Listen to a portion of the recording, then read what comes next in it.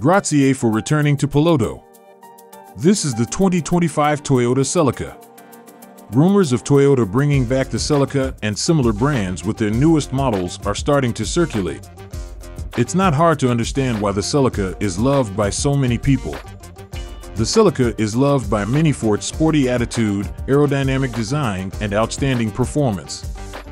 Following the current trend towards greener technology in business, the electric vehicle will replace the existing Celica. Integrating cutting-edge, environmentally conscious engineering with the Celica's legendary racing DNA is the goal of this new approach. The rebirth of the Celica is driven by more than just nostalgia. The secret is to combine the best of the present and the future. Design.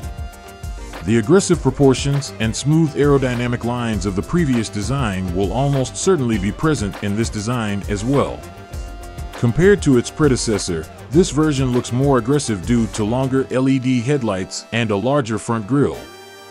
With improved aerodynamics in the windshield design and a large spoiler at the rear, this vehicle is able to generate downforce even at high speeds. We might hope that this car retains the low coupe shape of the last generation.